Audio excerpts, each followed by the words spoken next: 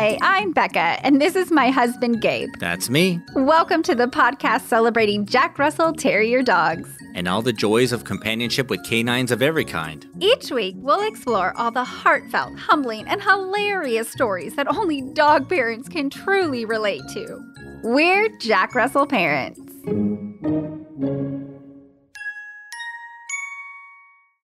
Are you gonna walk the dog looking like a cool youth pastor, or do you have a jogging suit? The suit's underneath my jean jacket for safekeeping. I see. Taking Carson for a walk in our neighborhood would be like strolling through the mirror dimension. Oh, sure. You never know who or how many dogs are going to drop into your timeline. For sure. And for today's episode, we are going on a multiverse adventure. First, we interview an amazing fellow dog podcaster. And then, believe it or not, folks, we hop over to her timeline. And for the first time ever, the Jack Russell parents, Becca and Gabe, will be interviewed. It took a multi-dimensional journey to make that happen. Yes, it sure did. And I hope you all are as excited as we are. So let's web crawl right into it. Gracing the Jack Russell Parents timeline, we have with us today the amazing animal advocate and creator of the brilliant With a Dog podcast, Carly Parrish. Welcome, Carly. Thank you. Brilliant. That was very nice. That was a nice intro. Oh, no, we're a fan. We listen to your podcast. It's very enjoyable. Thank you for joining us. Oh, well, thank you. We're like, she is a good interviewer. You have great follow-up questions. Really. We have a lot to learn from you.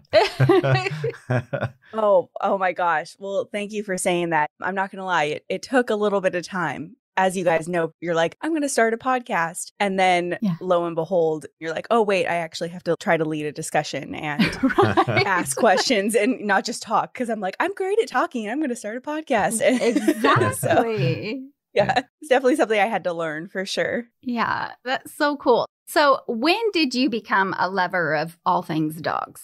I think that was probably in college for me.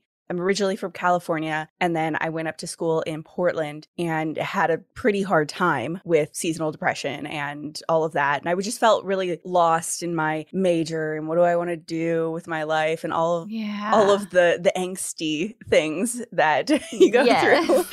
And I went to a local animal shelter. I was volunteering there, like kind of walking around, and I was like, I want to do something here. I want to do something within this realm.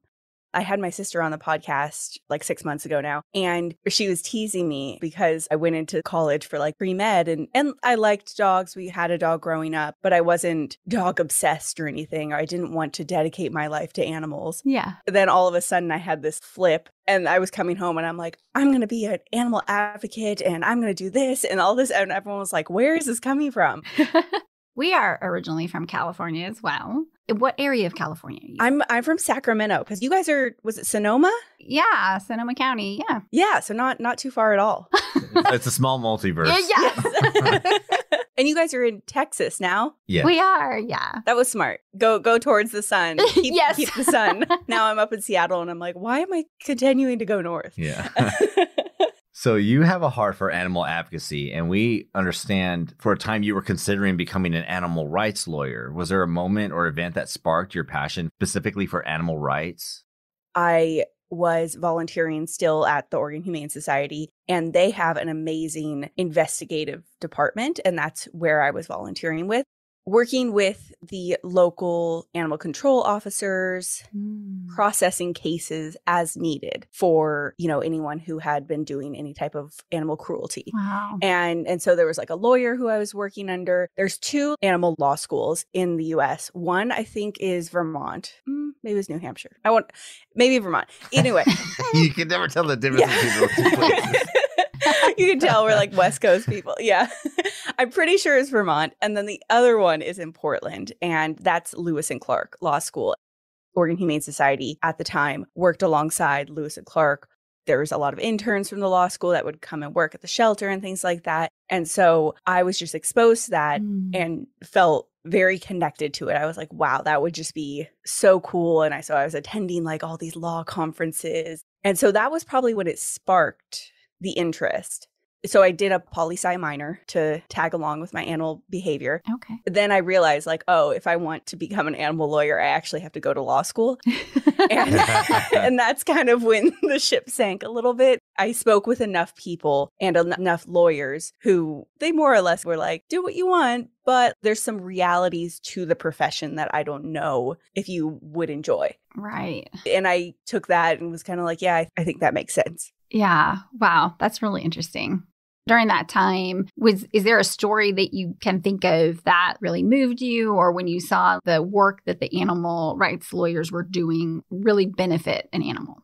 Yeah. So at the time that I was there, the people that I was volunteering for were so amazing as far as how they coordinated all of the cases. So they would take in a boarding case of 50 to 100 dogs from a farm, and they would house them at the Oregon Humane Society.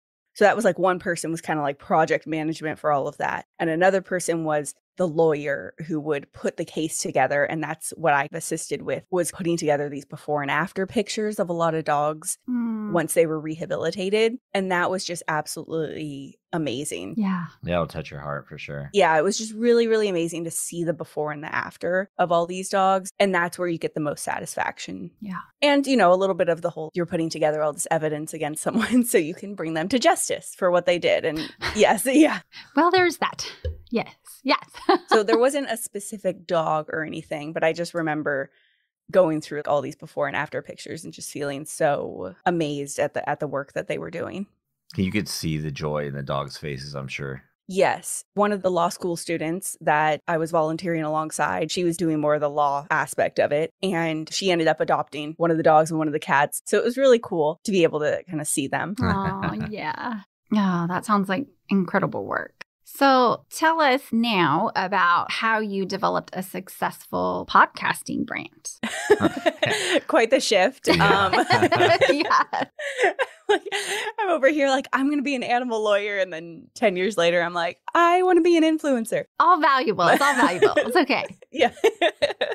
The podcast came about, I say a lot that it was sparked when I had moved to London and I saw the dog community there. And then I also was really into podcasts at that time because I didn't know anyone. Yeah. And so I was just constantly, you know, headphones in. It was nice to listen to podcasts because I felt like I had friends, if that makes sense. Sure. Especially the podcasts that have co-hosts. It was just like nice banter and I was laughing, and I would go through the day without speaking to anyone besides my husband. But I would say it almost like the idea of exposing people to the animal world probably even came before London. I was just thinking about this the other day because I remember being at an animal shelter. So this is when we were in Seattle before we moved to London. And at the animal shelter, I remember wanting to attach a GoPro to my hat and do a vlog of animal shelter life, a day in the life of working with these dogs and cats. I feel like the idea was started there. Yeah. And then it kind of just snowballed from there. I moved to London. We had our dog Lupin. He came with us. And I wanted to start some kind of expat in London blog. And that's where the name With a Dog came along. For a while, my Instagram handle was either like Carly with a dog or Carly and a dog. Mm-hmm. And so it was kind of just like this idea of like living your life with a dog. Perfect. I started it. I did like one blog post and I hated writing it. And I understand that. So, yeah. We've been there. Yeah, definitely like to talk more. Yeah, so then I was just doing the Instagram, you know, taking photos just to document my time there and enjoying it and still working within the animal world. I got Lupin when I was 23. And so at this point, he had had multiple medical issues, a lot of behavioral issues too. I had worked in an animal shelter. I worked at a vet office. I'd worked at a dog food company. And I was like, wow, I feel like I have a lot of knowledge about dog mom life or dog world things. Yeah. Yeah. But I'm not a trainer, or I'm not a behaviorist or a vet tech or, you know, anything like that. I'm just still dog mom Carly. Yeah. But I have all of this knowledge. So this is back in like 2017, 2018. There weren't many dog podcasts out there, or the ones that were out there weren't quite fitting what I wanted. You know, a lot of them were specifically from the angle of a vet or from a trainer, Mm, which is totally fine. right. But I was like, I want someone to talk about how their dog barfed in the middle of the night last night. And, now they're tired because they have no sleep and but the dog's fine. And, like things Real like life. I'm like, I want to commiserate. And yeah. And plus, if I can also pass on information to people from credible sources, then, you're on your work commute. You can easily toss on the podcast, laugh a little about this thing, life with a dog. And that was the idea behind it. And also I wanted to create this community of dog parents too. So then in 2020, when I had moved back to Seattle by then, so 3 years later, then I was like, okay, I'm going to do this.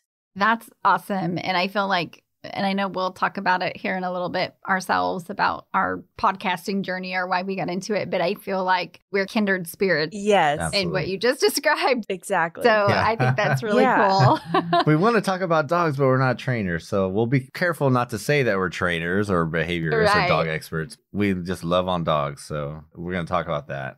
Speaking of loving on dogs, your precious pups, Lupin and Albus, how did they come into your life?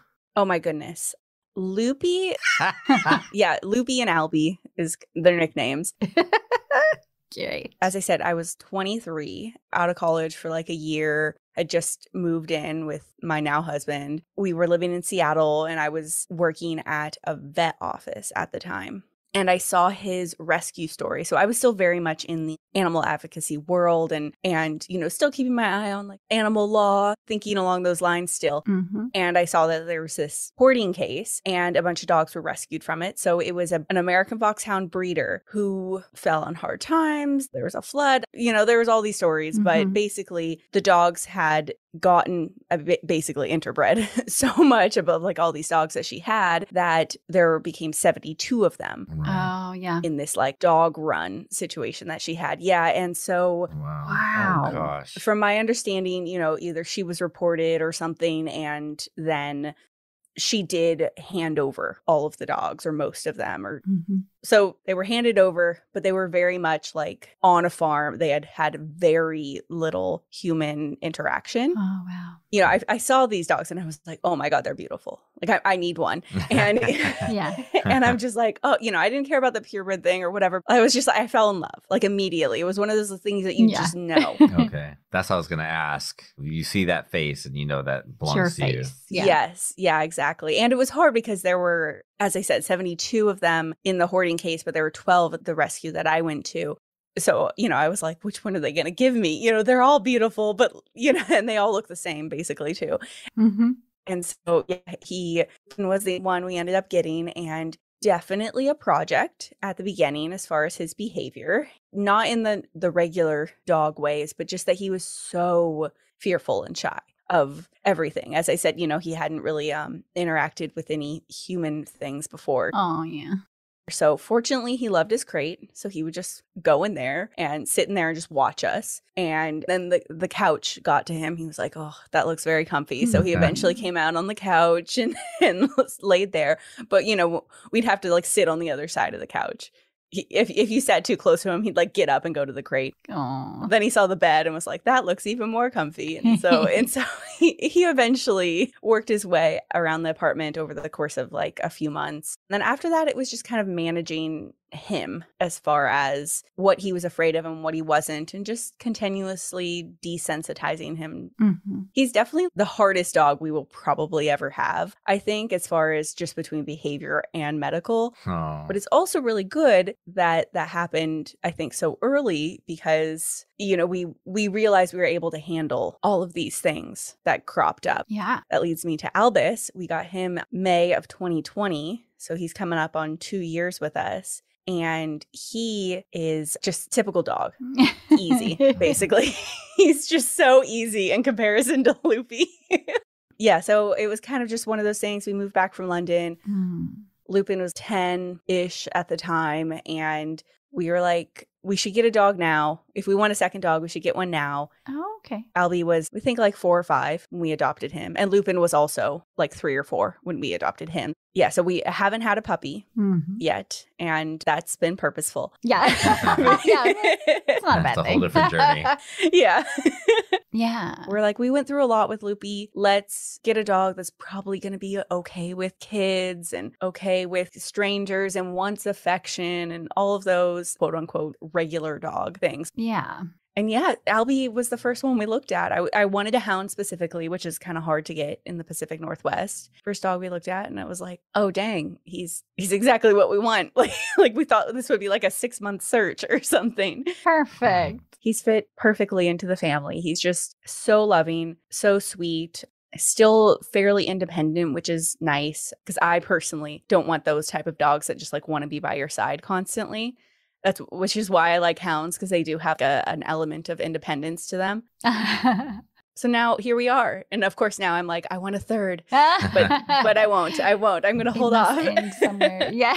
You don't want to end up in someone's file somewhere. Yes. No hoarding. Exactly. Yeah. I'm going to see my previous coworkers like, Carly. Yeah, they're going to show up at the door one day. Yeah. What happened? You've fallen so far. Now that we've learned about Loopy and Albie, which I just love the names. So what do you love most about being a puppy parent? I feel like that's actually a very hard question because there's a lot not to like when you actually look at the day-to-day life. Sure. We just went on vacation with some friends of ours from college, and they're very similar to us as far as their interests and what they like to do, but they don't have any dogs. And it's just so funny because they talk about their life and they're like, oh yeah, and then on the weekends we go to this coffee shop and then we just stay there for hours. It kind of turns into a brewery at the end of the day. And I'm just sitting there thinking like, oh my God, my dogs are such a time suck. Yeah. I would do these things if I had the chance. Every time we do something, the first question is, when does Carson have to potty? And Yes. it's like, okay, that determines our life. How long we can be gone. Yeah, all of it. You know, I'm going to be the first to say it, even though I have a dog podcast and I'm fully, neck deep in this dog stuff. There's a lot of negatives to having a dog. But I think for me, what I love the most about it is I get so much satisfaction out of their happiness, especially Loopy. Yeah. He's old now. He's in his retirement. And it's so nice to see him happy and knowing that he's lived such a good life with us. And then same thing with Albie. We think was like a ranch dog from Texas. He got shipped up to Pacific Northwest. I think he actually really loved the ranch. I don't think he was badly treated or anything like that there. Yeah. And so sometimes Good. I feel bad for him because he's like, I just want to sit out in the sun, but it's raining. And Yeah.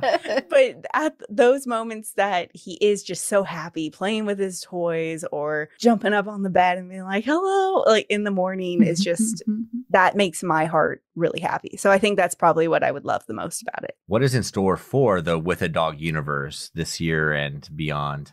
Oh my goodness. So this year is a transformative year for me with the podcast. And it's a little bit of like a level up time. So Cool. yeah, I'm really excited about it. I didn't cover this earlier, but like for anyone who doesn't know, I started out the podcast with a co-host. She was someone I had worked at the shelter with before I moved to London. And she was amazing, still friends with her and stuff, but she decided that she just wanted to take her career in a different direction and couldn't spend as much time on the podcast. She had gotten a promotion at work and really wanted to put all her efforts towards that, which is totally fine. So that was year one.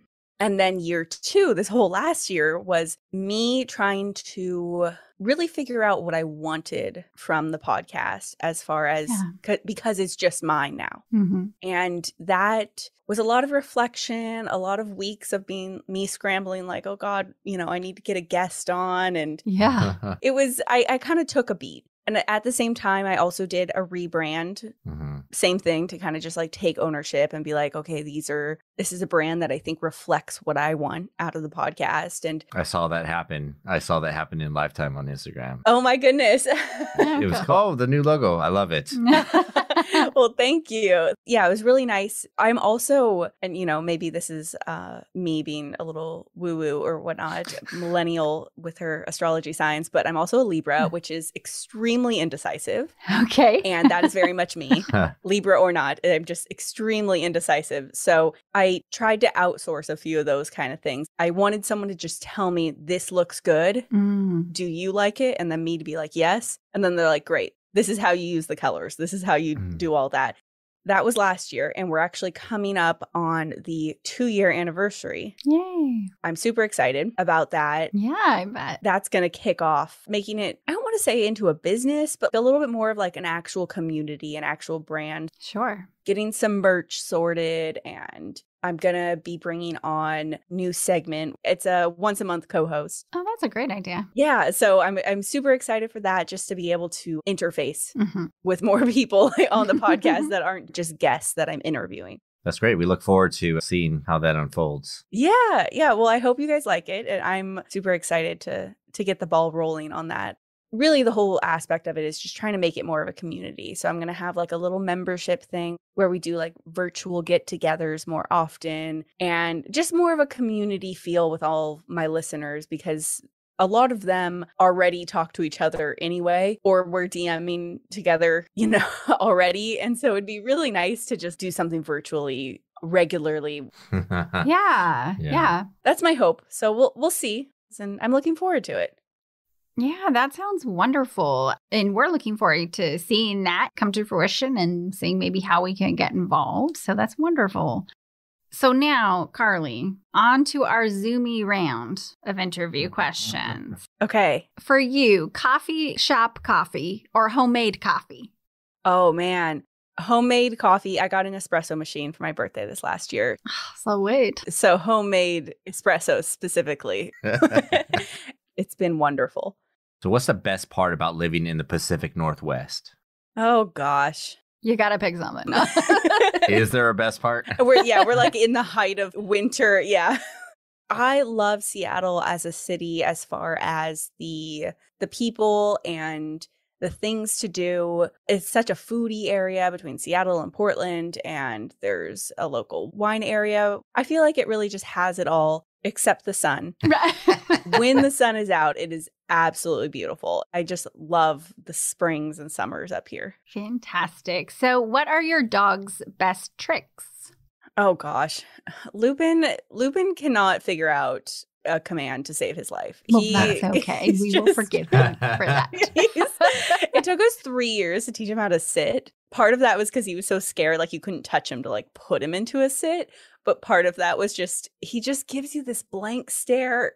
Yeah. He's just like, he's very smart when he wants to be, but he does not want to be a lot of the time. So his trick is probably just tricking us into giving him food constantly. He's, he'll just stand there until we give him a treat. And he's 80 pounds, so you can't really force him sometimes. And now he's 80 pounds and rickety on his old legs. So right. Oh, sweet guy. He just tricks us into doing whatever. He'll add an extra limp. He's like, oh. A little bit. Yes. Yeah, exactly. But no, he knows like sit and lay down and stuff like that. And then Albie is learning middle, and it's been very good. So that's like where he either stands or sits between my legs when I'm standing up. Aww. So if we're standing in line somewhere. Nice. It's really nice because if you just put him in a middle, then he's contained. That's great. I don't have to worry about him like sniffing into someone's purse or something. Yeah. We're still working on it. It's a little hit or miss. Yeah. Sounds great. Do you have a favorite radio station or Sirius XM station? I don't actually know the exact numbers, I think, because they're just saved on my car. I listen to country music. Cool. Yeah, so that's my fave. But otherwise, it's like top 40. Great. We talked a little bit about Jane Austen earlier, but what Jane Austen character do you relate to most and why? As much as I want to be over here, be like, I'm Elizabeth Bennet and I'm so smart and I'm so above, all the craziness of the world and Mr. Darcy's going to fall in love with me. Right. Yeah. I'm probably more like Emma, where I'm just like in people's business and like gossiping and stuff. Let me interview you and then push it out to the world. Yeah, But exactly. you're in a good career. Yeah, this is good. Yeah. Side question, which Marvel character do you relate to most? Oh, dang. Ooh. I mean, there's so many great, especially female Marvel characters. I really like, and of course, now I'm blanking on her name. It's Natasha's sister in Black Widow. Yeah. I loved her. Like, she was just calling people out. Yeah. Calling Natasha out. Like, why are you posing like that? What are you doing? And then she was badass too. So, Yeah, she so is. I really liked her. I want to be sassy and kick people in the face. Exactly. Yes. Speaking of entertainment, what's your on in the background just for noise TV show? Probably like Modern Family or something. Yeah. I love a 30-minute sitcom. Me too. And that's the one I grew up on. That or Psych. Yeah. Psych is great. Yes. I think Psych that's is- one of the most underrated shows ever. It is. Mhm. It's so Yeah. witty. Yeah. Sometimes it'll be a Criminal Minds, but which is obviously not light and easy, but also somehow a comfort show. So our final Zoomy-sode question, as a human, what is your favorite high-value treat? Oh, dang. Besides espresso. Yeah. Well, this is espresso related, but tiramisu. Ah, Nice. Yes. Something about the last 5 years. Every time I see it, I'm like, I need to buy it. I need that treat. Yeah. It is a more grown-up dessert. It's a fancy bread pudding for us Southerners. Exactly. Yes. Well, awesome. So that does it for us. So thank you so much, Carly, for joining us on the Jack Russell Parents Universe. It was a pleasure and an honor. Well, thank you guys. Those Zoomy questions at the end, those were spot on. I loved those. Those were good. Well, yeah, thank you guys so much for having me and interviewing me. And I look forward to seeing you in the next multiverse so I can interview you. Yes. So how about we travel through the time and space portal into the with a dog dimension? You can't see me, but I'm spinning my hands like Doctor Strange right now. It's happening. I'm gonna Here we insert a sound go. effect. We're going to step right through. Okay.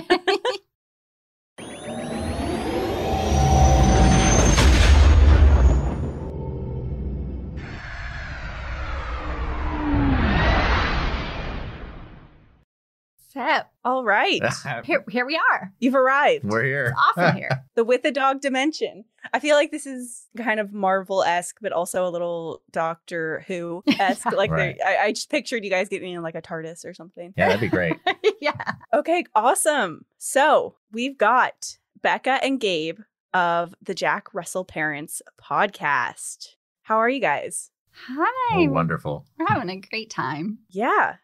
I'm so excited to be flipping it on you. And you said earlier, I think, is this the first time you've been interviewed on a podcast? It is. Yeah, we're Yes. approaching 100 podcasts and we've never been interviewed. So this is quite a treat. We'll see how we do. I am so excited. I don't know.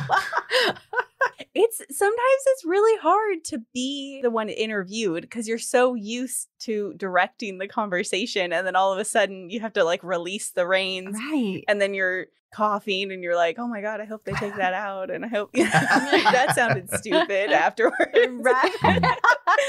So yeah, I'm sure you'll do great. Don't worry about it. Just for all the listeners, could you guys briefly introduce yourself and your dog? Yeah. So I'm Becca, And I'm Gabe, and we live near Austin, Texas. deep in the heart of Texas. And we are the host of Jack Russell Parents podcast.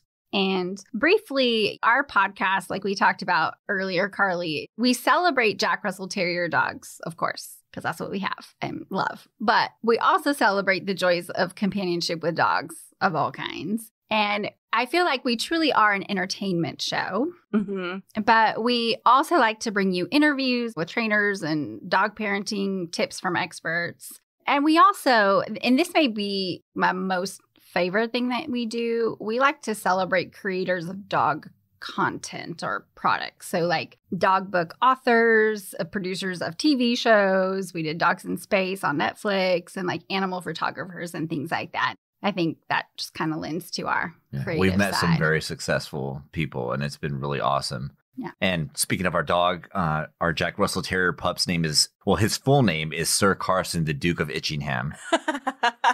But he mostly goes by Carson. Yeah. I love that. They need a full name. Yes. They always need a full name and the nickname. Mm-hmm. Perfect. Well, thank you guys. I love what you were saying about the podcast as far as it being like an entertainment show. I think you guys, that's something that you guys do really, really well. And I love listening Thank you. to that entertainment part specifically. I enjoy listening to other podcasts, not necessarily only in the dog space, but just in general, because I think everyone does something slightly different. And it's always fun to try to bring in that different creativity. Like you were saying, interviewing specifically people who are producing some kind of like creative dog content in the world. It's really cool because I don't know that there's that many podcasts or people just in general highlighting those people. Yeah. You know, in that specific way that you guys do. So I think that's a really good angle to take. Thank you. Thank you. And I think that kind of stems from our creative life, right? So we always appreciate it when someone enjoyed something that we created, right? Mm-hmm. Or that we got that support. So we just want to give that back. Yeah. Give people an opportunity to celebrate them. Yes. There's another podcast that I interviewed a while ago and collaborating with, and that was the Iggy Parents podcast. And they were similar as far as that they were in the creative world. Yeah. And they were both theater actors. And Yeah, we love the Iggy Parents. Yeah. yes, yeah, you guys know them. Yeah. And so it was just really fun because they did have that creative aspect that honestly, sometimes I can get too granular, like interviewing the guest of like, this is informational and the people need to know this. But it's sometimes it's really nice to take a little from other podcasts and be like, yeah, they're really creative with how they entertain. And that's so cool. So yeah, I think that you guys do such a good job with that. Thank you. Well, let's do a quick dog parent check-in before we talk purely about Carson, since it's all about him. Of course it is. So how are you guys? How is life? What have you been up to lately? Well, we're really blessed in this time of our life, but we are trying to find more margin. If you've heard Forcing that margin. phrase before. Mm-hmm. We just feel like we need more margin to just be together as well as be with Carson. Mm. We both work full-time jobs in addition to our bi-weekly podcast. Yeah. And so it just kind of adds up, you know? It's like that cliche, we want to be human beings, not human doings. Yeah. Ooh, I haven't heard that before. I like that. Yes. Yeah. We're doing a lot and we want to just be for a minute. It helps that the weather's getting better here in Texas. We live near some wooded areas and Carson loves going on walks. That's his favorite thing in the whole world. So giving him more of that has been nice. And I would also say that currently we're also focused a little bit more on our health. We just started Lent. And we're a week and a half in, and we're taking a break from sweets. And so we're already feeling a little healthier. Good. That's nice. Yeah. I'm a straight up sugar addict. It's really bad. Along those same lines, we're making some healthier choices for Carson, too. We joke, but we have his skinny butt food. Weight help management. Yes. Help him slim down a bit. And then we're giving him probiotics. He started taking these calming chews. But he's looking good and feeling good, too. So we're all on the right path right now, I think. That's awesome. That's so good. I was just about to say, I woke up this morning and was like, okay, going to jump on with the Jack Russell parents. And I am so sore from a workout that I've been doing the last few days. I had to take a few Advil. I was like, oh my God. I was like, I need to drink some coffee, take some Advil so I can actually be ready for this. Otherwise, I'm going to be sitting here just like in pain. Thanks for powering through it. Yeah. Yeah. No, but it's true. It's one of those things of you just got to do it as far as the health. And that's very hard. I've been struggling with that recently. So that's very impressive that you guys are doing it. And for Carson, too. Carson's probably like, I didn't sign up for Lent. Like, yeah, exactly. I didn't give up treats for Lent. I don't know what the heck this is about. I like all of those. I feel like I resonate really with what you guys have been up to as far as human beings and just being a little bit more present and enjoying life. Yeah. I think over the last 2 years, there's been a lot less of that for sure. And a lot more of the eating the sweets and everything. I can speak for myself at least. Some people have been amazing. And they're like, I learned a new language, from 2020 on and I lost so much weight. And I'm like, I did the opposite. Yeah. I kept Little Debbie in business. That's what I did. Yeah. Well, I look forward to hearing how you guys feel after the 40 days. Yeah. It'll be interesting to see if it's been like a drastic life change or anything like that. Yeah. So that's what you've been up to. And you said you live outside Austin, right? Yeah, it's technically the hill country. So there's rolling hills. There's a lot of wooded areas that haven't been developed yet. It's not good for allergies, but it's good for we get a sense of the wilderness without being too far away from decent restaurants. Yes, that is very nice. Those friends that I was talking about earlier when you interviewed me, that they live in Austin. Oh, great.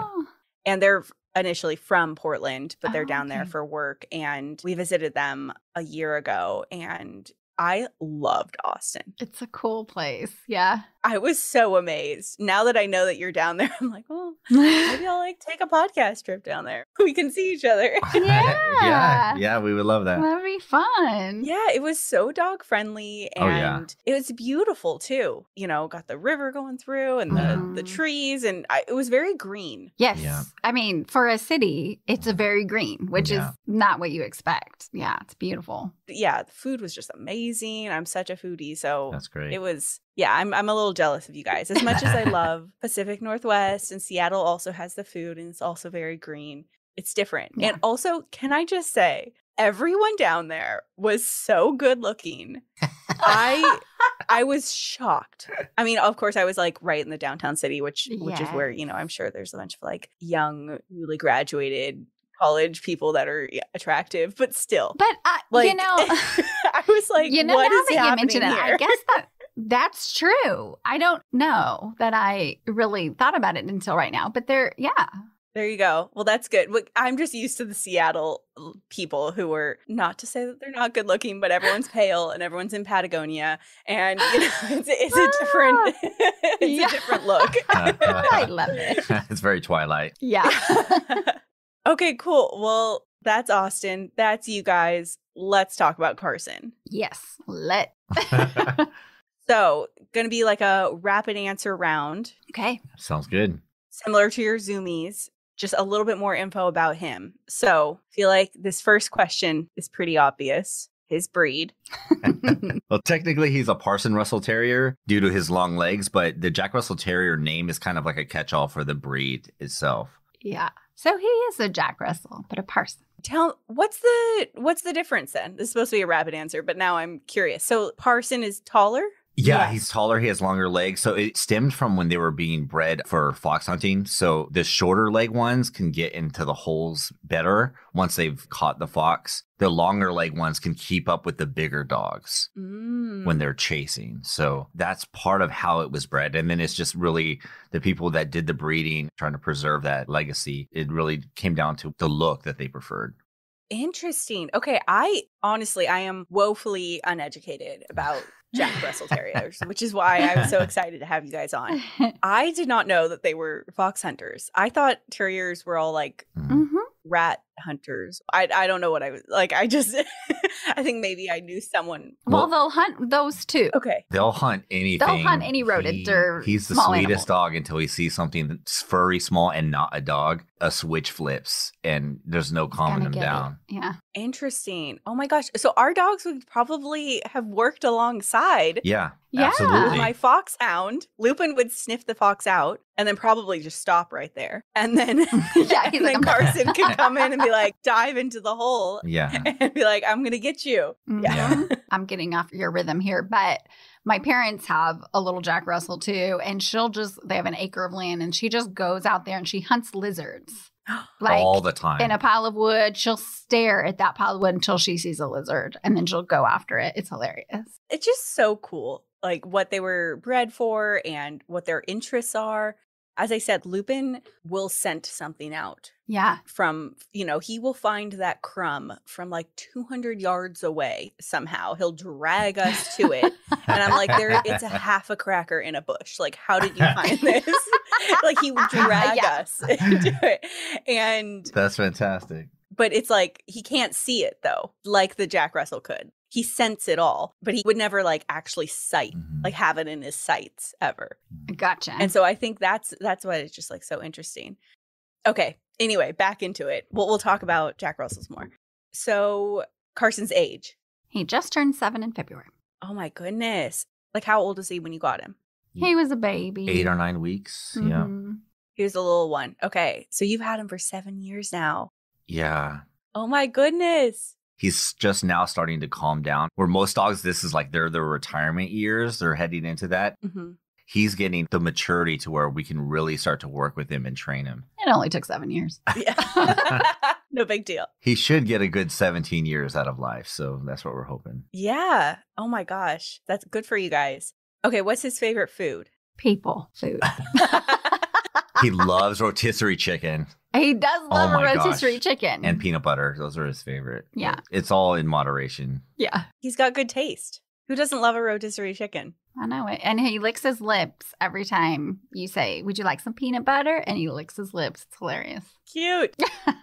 What is his favorite toy? Currently?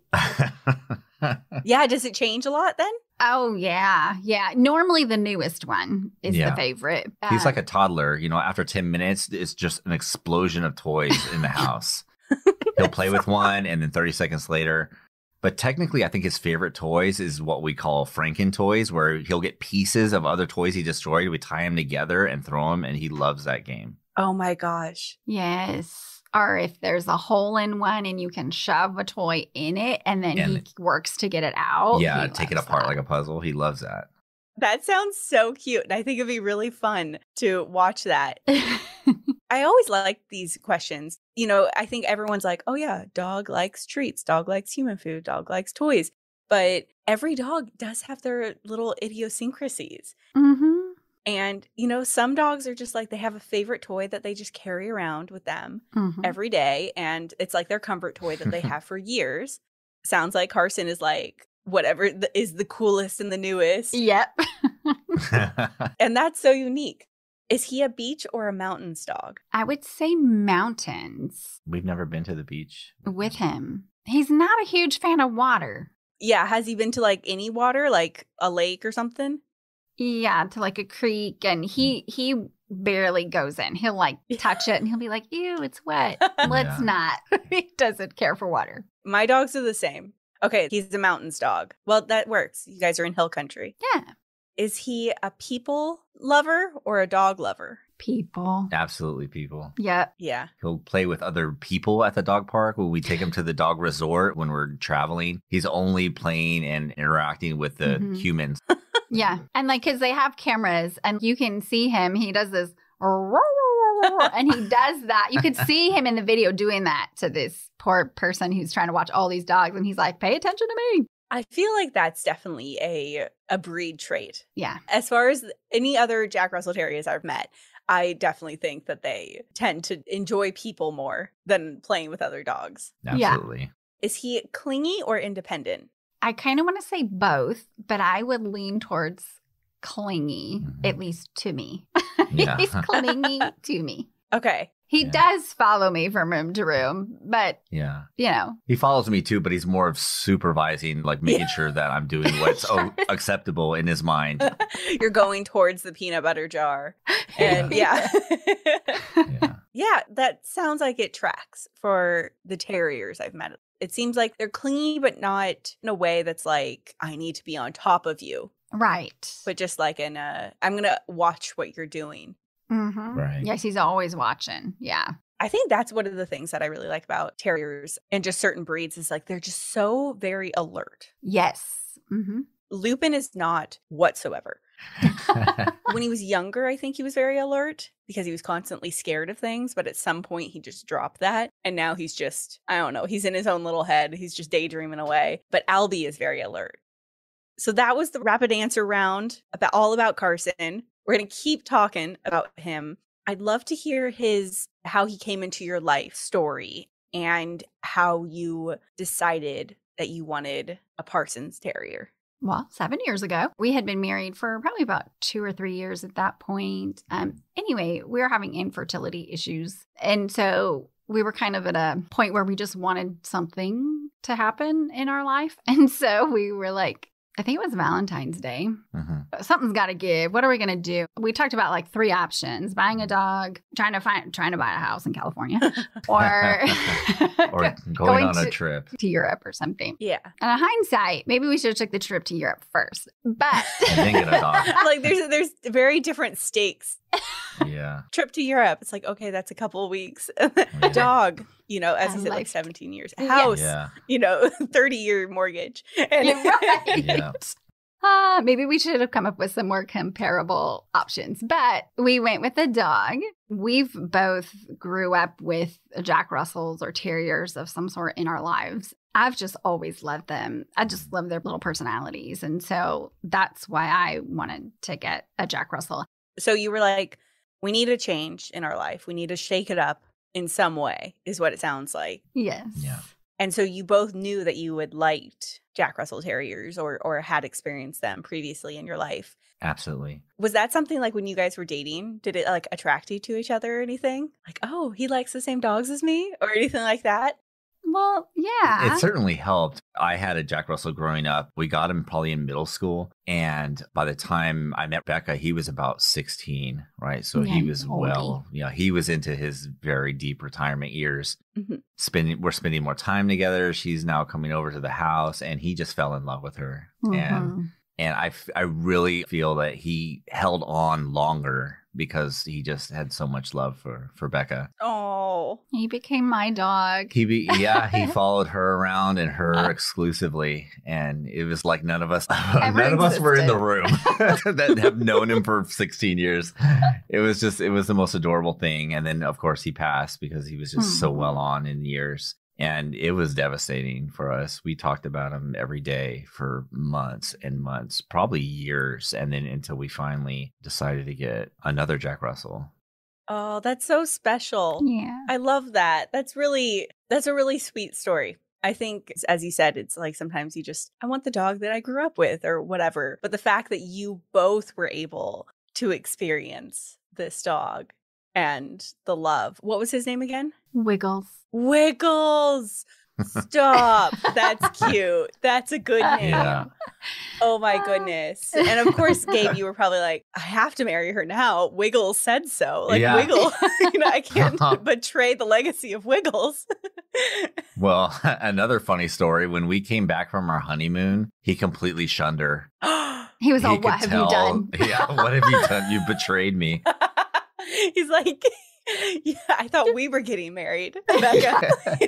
It took a few days for him to come around That and start was following her really again, but funny. he was giving her the cold shoulder for sure. Yeah. Oh my God. Was he in the wedding at all? No. Maybe No, that was it. yeah, He he was was a like, little I too thought I old. was going to be the ring bearer or something. Yeah. Maybe that's what the problem was. Yeah. He was like, He I really wasn't should have been the included. star of the show. I don't know why it didn't happen.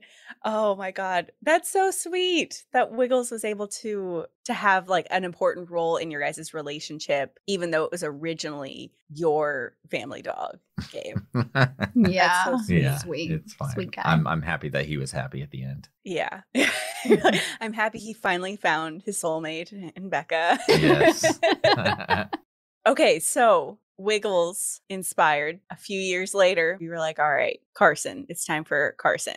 hmm And so how'd you come upon Carson? Did you find a breeder or? I just Googled, Jack Russell Yeah. Terrier breeders. And, I wanted to look for the responsible, caring ones. And Yeah. so that was a bit of a search. And it's a shame that people that, they hoard and they abuse animals. And really gives a bad name to people who care about the legacy of a breed and preserving it and caring for animals and giving them to loving homes. Mm-hmm. And she was really great, this breeder, because she obviously knew Jack Russell's very well, because she said, here he is. And if it doesn't work out, like if at any point you can't handle it, bring him back to me. Yeah. Oh, that's good. I think that is, one of the like green flags Yeah. with a responsible breeder. Yes. They would always want their dog back, Mhm. no matter the age or anything, hmm because they feel responsible for bringing that dog into the world. Yes. We were sitting in the car on a Valentine's weekend and I just handed her my phone. And it's like, okay, here are their pictures. They were just born. They were so They were like 2 days old, the pictures. Aw. And here, let's choose one. Mhm. And so how did you choose amongst all of them? I don't even know. Like, he was just so cute. I mean, they were so young, really. Yeah. So I guess maybe it was really more just based on markings or I think just so. a He feeling. had the I don't know. brown mask, just like Wiggles. Oh, that's so sweet. I think that's such a good story. It wasn't just like, we want a dog. It was like, here's our 3 options. That's a good origin story for Carson, for sure. And how Wiggles ties in, too. So now that you have had Carson for 7 years, and as you said, he's finally slowing down to the point that he's just mature and a little bit more calm, not quite to his retirement years, as you said. Mm-hmm. What is it about Jack Russell Terriers that you guys love so much? Well, the tagline for our podcast is more than a dog, almost a person, so much to love. Mm-hmm. And our pup for us is more than a dog. As we said, he's our baby. We still haven't conceived, so he's the closest thing. He's filling in the void as best he can. Yeah. Say the tagline one more time. More than a dog. Almost a person, so much to love. So much to love. Oh, that's sweet. I like that a lot. I think that's a good tagline because I think you can kind of twist it in different ways of almost a person, a member of the family, but also not a person. Right. Just such an integral part of your life and a member of the family, but not jumping that leap. You know, there's quite a few people out there that are maybe a little over the top. We don't almost. Yeah, we don't personify him in an unhealthy way. He is a dog.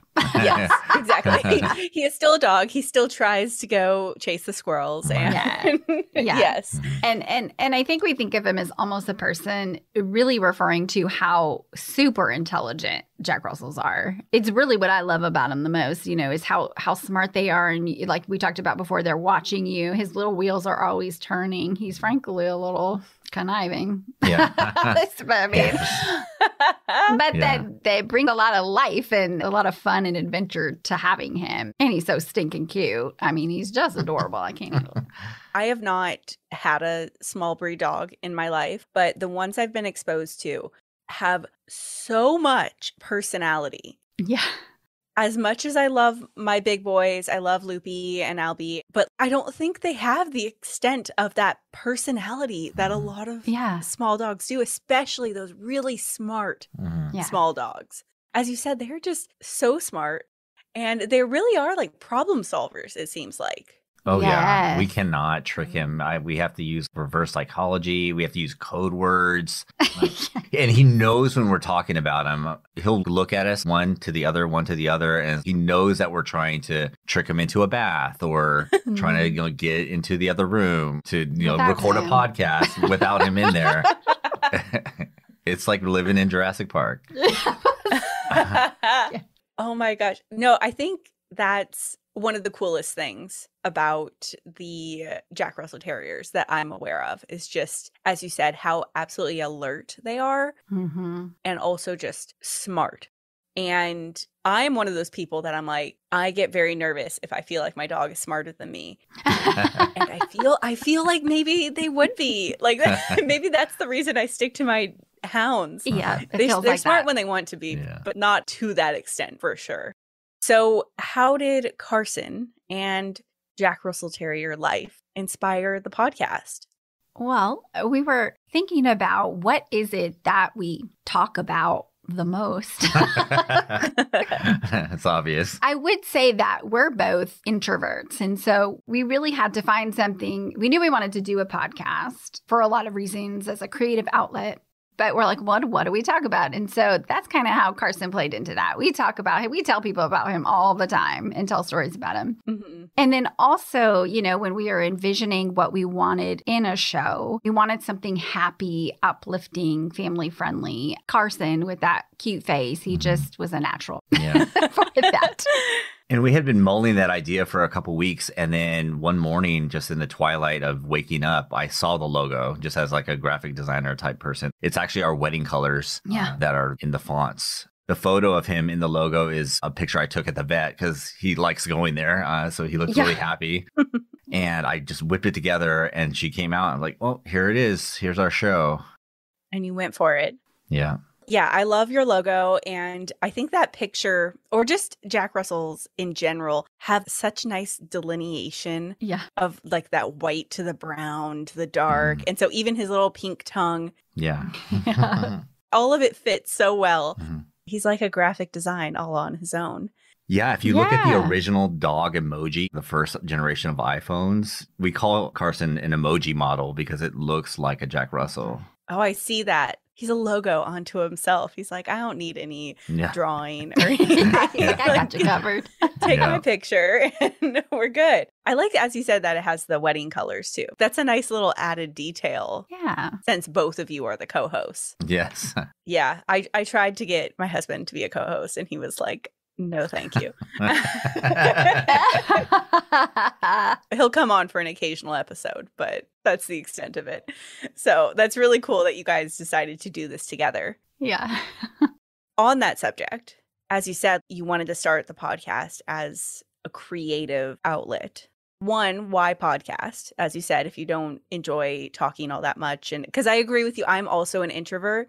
I agree as far as like podcasting, it can be something that's very extroverted, but seems manageable. More so than like a YouTube channel or something like that. Yeah, I would agree. I think that's why I had such a hard time like actually jumping on the whole Reels trends and Yeah. things like that, is because I'm like, I don't want to be doing that. Right. Like I don't want to put my face out there in that way. Mhm. And because it is more of an extroverted Yeah. action than podcast. So, Right. yeah. So talk to me about the creativity in podcasting that you guys have enjoyed as creative people and why you decided to go into this podcast medium.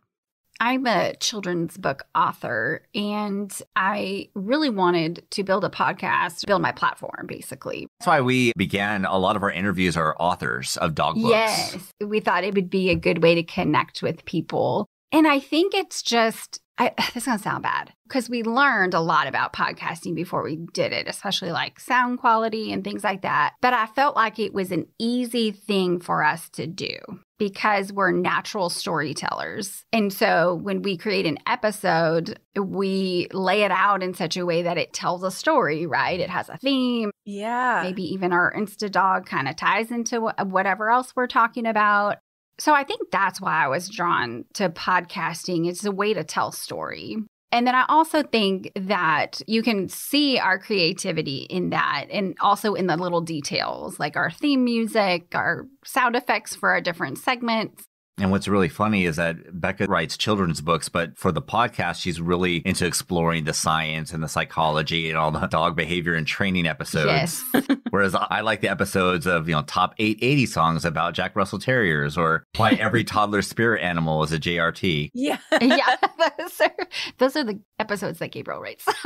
And they're fun. They're fun. They're just very different. Yeah. Of a variety of things.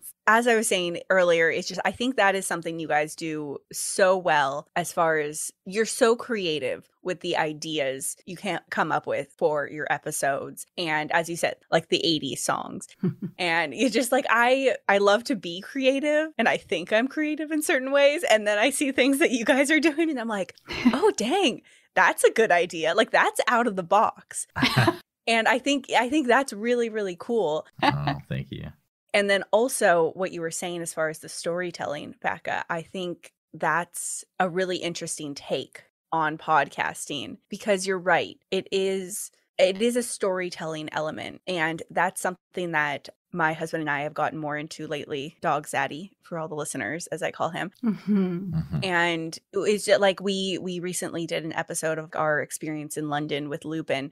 And it was really like telling the story of our time there. Yeah. And it felt really cool to document this audio story for the future and just have it on file more so than the pictures on Instagram we took when we were there Right. or whatever attempt at a blog post I attempted to do and all of that. Yeah. We're the same way. Yeah. Blog writing is hard when you really have to think about it and feel through it. And I was like, wow, I just spent 12 hours on 300 words. Oh, yeah. Yeah. Podcasting, you get the same story out and it feels like it's an easier journey for people like us. It is. Yeah. Yeah, I completely agree. I think it really is something to do with how, not to be like all pick me with this, but it has something to do with like how your brain works. Right. Yeah. to a certain extent of like podcasting versus YouTube versus, any of these other creative outlets. Because I realized as I tried to write blog posts, I very much was writing how I talk. Right. And so it was all over the place. I would like stop mid-sentence and start something new. And Right. It doesn't translate as well, right? Exactly. You want it to. Exactly. I'm like, do I sound like this when I'm talking? How do people even understand me? Because when you look at it written, it's like, what is this? But yeah. I think the children's book aspect is really interesting. Have you written any children's books about Carson specifically then?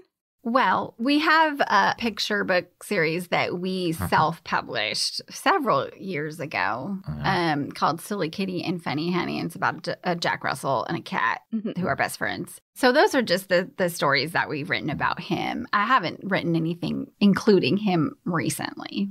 Oh, that's cool. I think that's so interesting way to what I was saying earlier about like memorializing our London episode. It like memorializing, Wiggles and Carson a little bit in this children's book. I think that's a really interesting route to take. And I look forward to, if you ever come out with any that are published or anything, let me know. I will definitely, I know it's a children's book, but I will totally still read it. I'll send you the link. I have a published book. I'll send it to you. Okay, cool. Thank you. On that mode of creativity, we were kind of talking earlier about Carson's favorite toys, and you mentioned the Franken toy where you like put together all of the pieces of his other toys. Yeah. That is so creative. And I was just thinking, I was like, I would have never thought to do that. And it just goes back to your guys' thinking outside of the box. So do you think that your creativity that you do both in your careers and that you just have, does that influence your dog parenting at all? I think so. I feel like we have to be creative in order to keep up with him. We do. Right. Yeah. I feel like he's a part creator of that game, the Franken toy game. He is, because he will literally bring you two toys that he wants you to put together. Yeah. And sometimes you show him, hey, look, they don't go. Like, I can't, there's nothing to tie. There's a ball and, I can't tie these two tennis balls together. So go get some more pieces. Yeah. We're like, go get another part. Like, go get some. And he will bring something different. Wow. It's amazing. It's really amazing. Oh my gosh. That's really unique. Yeah. That he does that. It sounds like he fits so well. He does. Into the family. Like you guys all feed each other's creativity. Yeah. And as we said, now that he's starting to slow down, we've been very intentional about incorporating the things that we've learned doing podcasting, the training tips and that we hear on your show and with our guest, Susan Light from Doggy Dojo, incorporating those and helping him mature faster, hopefully, in terms of his attitude and his obedience, because, he knows a lot of tricks. One of his favorite places to go is the pet store. And I was trying to keep him busy while Becca was in line. And I was just going through all of his tricks. And then we get applause from the people in line. I didn't even realize they were watching. I was just trying to keep him from going nuts, Keep him focused. And I was like, wow, he does know a lot of tricks. And there's a lot of things that we can do. And eventually we'll be able to get to the point where we can start telling stories with him. Yeah, that would be so cool. A couple of the guests that I've had on before, like Chrissy Joy and Amber Akar, they've done that with their dogs. And as far as like trying to do the movies and commercials and stuff. And I think there is such a creative element to that. And you need the right dog and the right dog parent to go for it in that way. And so I always say I cannot. One, because my dogs would have no interest. And two, it's how you can get so creative with tricks like that amazes me. The different things that I've seen on your guys' Instagram that Carson is able to do, the different tricks and the things that people come up with to have their dogs do. Yeah. Just earlier, like when you asked what the best trick is, and I'm like, he goes in between my legs. He's middle. He sits. Well, Carson can't do that. So he can't do middle, He could probably pick it up very quickly, though, which is very impressive. So, yeah, I like that. I like that creativity. It sounds like you guys all just really feed on each other with the podcast, with tricks, with toys, and Carson is part of that, which is really cool. Yeah. Speaking on the podcast, you guys are coming up on your 100th episode. and a full year of podcasting. How do you feel about that? How has that journey been? It's really been amazing. I feel lots of things. Honestly, I feel a bit tired, Yes. to be truthful. Mhm. Hence the need for the margin we were talking about earlier. But I also feel a great sense of triumph. I mean, we did 100 episodes in 1 year, and that's pretty cool. And to be able to, like you've already said, but think of all these different topics and just really learn as we go. It was exciting. It's been fun. Yeah. And as artistic people, you want to have an audience because you want to share what you've created and you want people to be touched with, what touches you. And out of everything that we've done before, the writing, theater, short films, the audience that we've been able to reach through podcasting is enormous by comparison. And so it's been really nice. I love that response. As you said, it can be very taxing sometimes. And you're like, I need space from this. But then also it's such an integral part of yourself that you put into it. And as you said, Gabe, like the artistic aspect and creativity that you put into it. And then it resonates with people. And then that makes you want to keep going. Like it's a part of me. Yeah. Right. At this point, especially now that you guys have been doing it for this full year. Right. Have there been any moments of learning or missteps or anything like that? Well, I came from a marketing type background, but I had no idea how much I didn't know about sound design. Just being a part of the podcasting community, the online dog community, we still feel very new in all of those aspects. Most podcasts burn out, before they hit 7. So at times we were like, I don't know if we're going to make it to 10 because it takes so many hours to edit and write new episodes and find people to join you as interviewees. It has been challenging. It's been very rewarding, but it's been as exhausting as much as it's been rewarding. Yes. And I think we've learned that there are certain idiosyncrasies that each of us have that, we love each other on the podcast. But on occasion, we're creating this thing together and I'm like, stop doing that. It's, or he's like, speak up. You're lowering your voice. You drop off and I got to fix that. Yes. So we've learned to work with each other or work through it anyway. I'll say that. So yeah. I completely agree. Yes. I could not understand that more. It was the exact same thing with Izzy and I, because I would do the editing.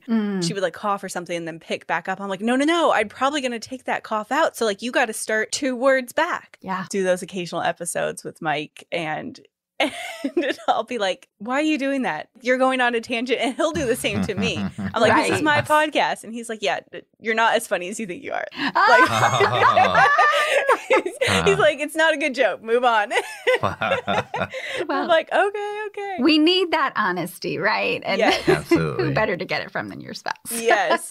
Yeah, the idiosyncrasies, as you were saying, is sometimes it's really hard to, as you said, Gabe, to like, one, overcome those learning curves. Right. Yeah. I'm not overly techie person, and learning to edit has been the bane of my existence. But now I'm so addicted to it. I'm like, I can't not edit the podcast because I'm like, now I have it so dialed in that I'm like, I don't like it how other people do it or whatever.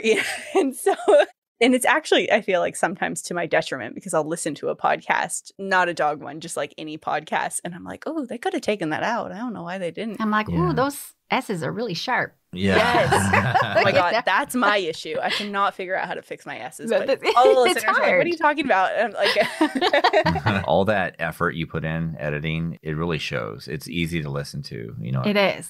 Oh, thank you. And you also, Carly, do such an incredible job of interviewing. So you reflect back and check understanding. I mean, my goodness. I gotta take some lessons from you. That's awesome. Oh, thank you guys so much. That's so sweet. And I think, as you were saying, we can all learn from each other. I'd love to dip my toe into being a little bit more creative with my episodes like you guys do. So it's all interesting how everyone's different brains work. But thank you for saying that, Gabe, about the editing, because it was a hurdle to say the least. And it still is constantly, but getting through it. I think it's really hard with podcasting, and tell me if you agree, but as you're talking, you're also at the same time thinking, is this entertaining or is this making sense? Yes, absolutely. I don't think I usually would think along those lines, if I'm just talking to a friend. Absolutely. Yeah. Yeah, it's sometimes very mentally taxing to jump through those hoops in your mind as you're trying to verbalize something. Yeah. And then you're like, I need to go take a rest now. Oh, yeah. A nap is in order. Yeah. Yes. And I think that's where that whole introvert part comes in. Oh my gosh, guys. Well, I think that was all of my questions for you. And thank you for jumping through all those hoops and fielding all these questions. We had a great multiverse interview, I think. Yeah, we absolutely. Sure did.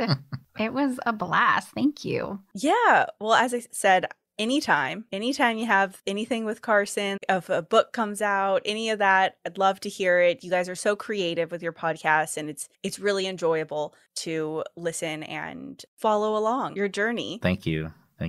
So if people want to follow you, where can they find you? Yeah. So they can find us on our website at jackrussellparents.com. And we're on Instagram, Facebook, and Twitter at JRT Podcast. And you can listen to our podcast anywhere you can find podcasts. Perfect. Yay. All right, everyone, if you want to follow the With a Dog podcast, it's at With a Dog Podcast on Instagram and Facebook, and With a Dog Pod on TikTok. And there's new episodes every Wednesday. And your guys' comes out twice a week. Mondays and Thursdays, yes. Mondays and Thursdays. Okay. So we're covered, basically. Yes. Well, I guess it was sign off now. Head back into our own little universes. Thank you, guys.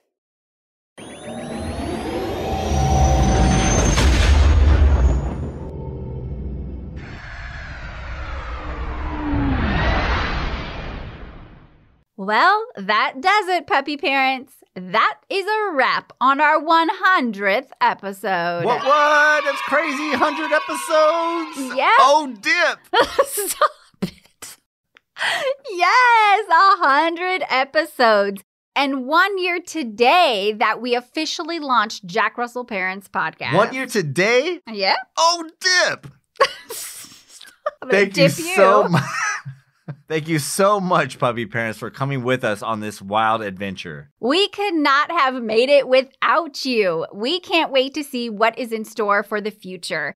We will see you and your adorable pups in the next realm.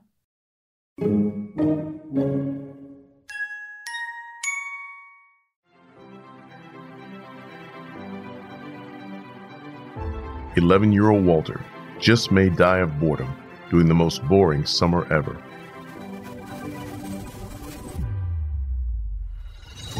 While exploring an abandoned garden, Walter discovers a mystical elf world where all dead plants spring to life at his touch.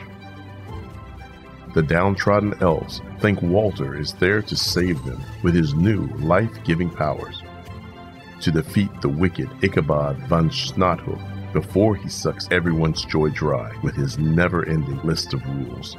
Walter will need to use his best power yet, his imagination. In a dying, oppressed world, one boy has the power to bring freedom and life. Walter Plume and the Dehydrated Imagination will take you and your middle grade reader on a thrilling journey while igniting the depths of your imagination. Boys the Book says beautiful imagery leads to spectacular world building in this fantasy that will leave the young reader glued to the pages. Relatable characters add to the magic of the story with never a dull moment. Get your magical fingers on a copy of Walter Plume and the Dehydrated Imagination by Rebecca Lynn Morales, now at Amazon.com. Find out more at walterplume.com. Let Walter and his story awaken your beautiful and creative imagination.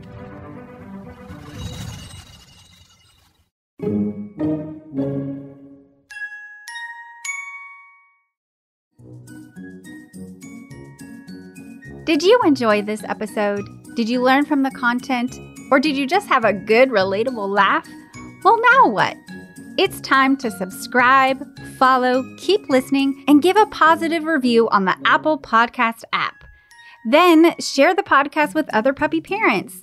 This will allow us to connect you and your friends with fun, dog-loving content week after week.